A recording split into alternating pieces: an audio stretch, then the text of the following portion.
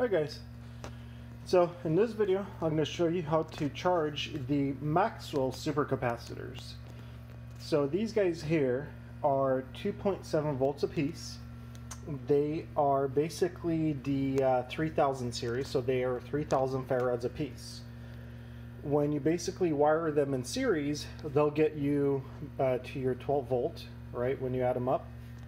But mathematically, you divide the 3000 farad capacity by the number of capacitors in the series. So what we have here, basically per bank, we have 500 farads. We have a total of 6 banks, so if you add everything up, this is 3000 farads worth of capacitor at the 12 volt range. So what I'm going to do is I'm going to hook up the banks together, and then I'm going to use this intelligent battery charger that I use for my RC car to charge them up, and I'll show you guys how to do that. Okay, so the first thing I've done is I've hooked up my voltmeter to these guys.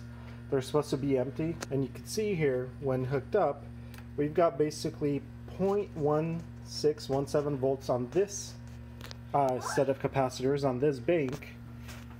And now, when hooking up this bank, we're at about the same level. So we are safe to go ahead and hook these up in parallel so we could charge them together. That way we don't have to do the banks individually.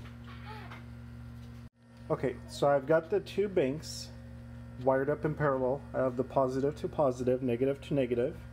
And now with my voltmeter, when I hook it up, you can see we've got 0.16 across both banks. So the capacitors are now basically balanced across the 2 banks.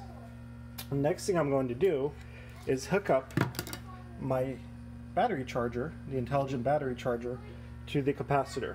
I'm then going to use the manual programming features available in it to basically set the parameters of what voltage I want to reach, how much total amperage I want to push into the capacitors.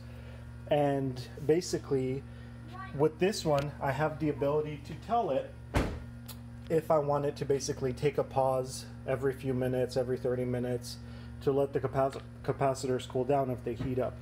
I don't think that will be a problem, but I'll start the process and then we'll see how the capacitors do after 10 minutes and I'll report on that. Okay, so we've got 2 banks hooked up in parallel. We've got our voltmeter hooked up just for reference. And on the intelligent battery charger, I'm going to go ahead and I'm going to go with the nickel cadmium battery program on mine. I'm going to basically select the current I want to feed to these. So I'm going to do the nickel cadmium charge, and I'm going to start off with a low current, let's say 2 amps. I want to see how the capacitors do, see if they warm up. I doubt 2 amps is going to phase them at all, but I'd rather be safe than starting out. So let's start the process. And when I set up the program here, I actually set a limit for how many amps it could feed into the caps to make sure I don't overfeed them. So right now the charger is pushing 0.35 volts, and you can see our capacitor bank slowly going from 0.17 to 0.25, and this will start raising as, of course, the capacitors get filled. So I expect this will take quite a long time here. You can see the counter for how long the charger has been charging, and basically how many total amps have been put into the battery bank. I believe these are milliamps. So I'll check on these guys periodically to make sure they don't get hot, and see if I could basically increase the amperage rate on them. Sorry, here is the amps that have been put into it so far. Alright, these are going up, so I'll continue recording as these increase in voltage. So we've been charging for about 10 minutes, or up to 0.5 volts. And so I'm going to go ahead and increase the amount of current I'm going to be pushing into them. I think going up to maybe, let's say, about 5 amps should be safe. I believe my charger is capable of 6 amps. So by going at 5 amps, the charger will be under its kind of maximum output margin, so there shouldn't be anything happening with it. Even though it has a fan, I want to make sure it doesn't overheat, and the cap should be able to take that amount of charge without an issue. They haven't gone warm at all, so they're not being phased. Again, there's quite a few caps here, and pushing 5 amps to all of them divided by, what is it, 30 caps, they're barely seeing a trickle charge each one. So I'm going to restart the program at 5 amps, charger's doing the battery check, and now we're pushing 5 amps. You could see it's now pushing at 1.09 volts, and the caps are at 0.6. So it's really trying to get that juice in there by increasing the voltage to push that much more amperage through.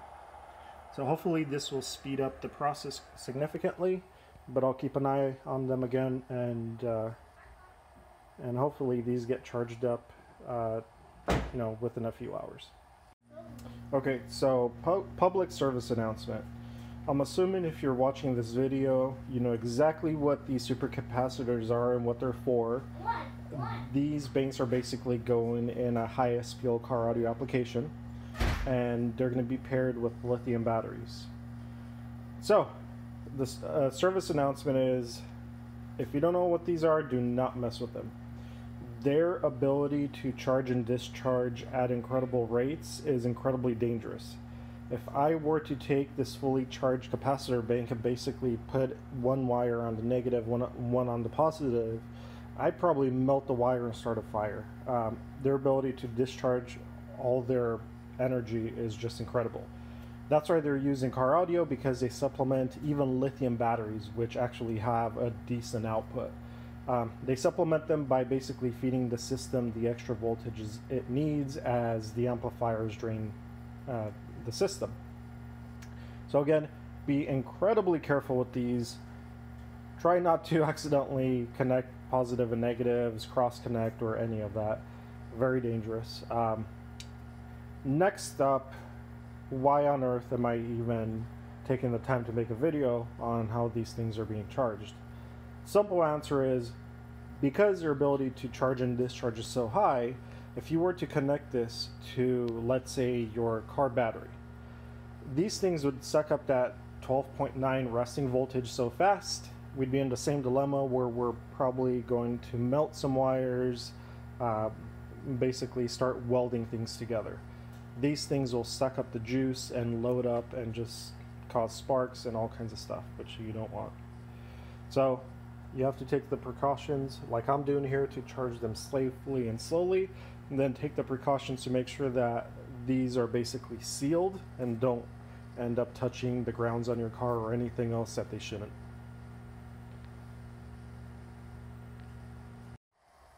Okay, so we've been charging for about an hour and 45 minutes, and we've pushed a total of 8 amp hours to these guys. Voltage is at 9.5, and once we're all topped up at around 12.8 volts, 12.9 volts, I'm going to hook up this fan to it. It's a server fan, 1.5 amps, so pretty good drain. I'm going to hook them up to the capacitors, and we're going to see how long they could power this fan and what kind of drop we get in voltage. That should give us a good idea of, about how much current you can pull before you're going down into 12.5s or so from 12.9. Okay, so we're at 12.96, almost 13, and we ended up putting, let's see here, I'd say about 14 amp hours into this, guys. Took almost 2.5 to 3 hours of charging because we messed around from 2 to 4 and then 5 amps. Next thing I'm going to do is I'm going to do a load test to see just how much capacity we could get going from, let's say, 12.95 to 12.5. There are a few ways I could do this. One, I could show you the math, right? Pretty straightforward. Two, I could use this battery charger to actually discharge the caps down to 2.5. Or three, go back to my trusty server fan here, which pulls 1.5 amps.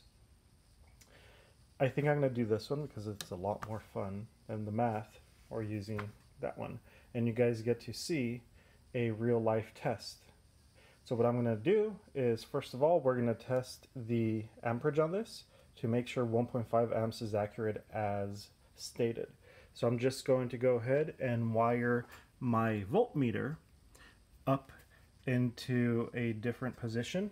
And once I have all that, I'll continue the video. Okay, so I've got the negative of the cap going into my fan, and the positive of the fan going into the negative of my voltmeter, and it's hooked up to read up to 10 amp load. I then have the positive right here. I'm going to hook it up to the cap bank, and we're going to see just how much this fan draws.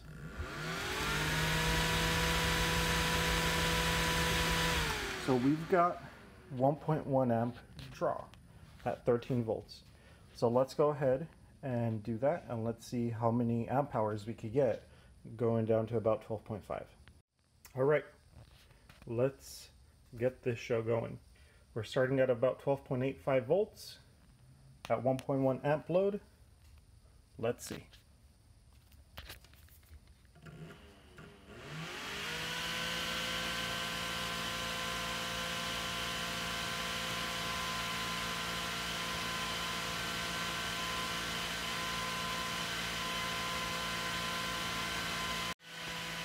Okay, we're coming up on 12.5. We've been running for a little over 11 minutes.